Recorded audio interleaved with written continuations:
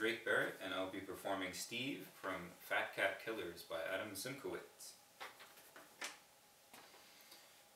Sorry about that. It's just that you were scaring me a little.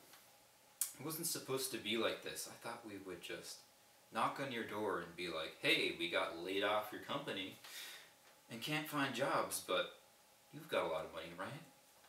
And you would feel bad for us and say, hold on a minute, boys.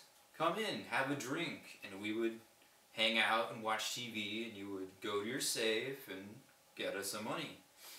I really wish it could have worked out that way. But Michael thinks that people only give out money under duress. At least people like you. Even though your company was built on our backs. Just thinking about it makes me want to hate you. But I guess that would be okay, right? I mean, is there a reason not to hit you? Yeah, I can't understand you. You've got a gag on. Maybe I should break something, like a finger. I wonder if there's a knife somewhere. You see a knife anywhere? Never mind, I can't understand anything you're saying. Tell you what. I'm gonna hit you and see how it feels.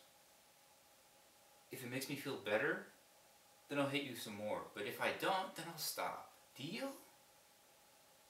Great. I don't know what I was thinking. That was a lot of fun. My hands kind of hurt a little bit, but I could go more. What do you say?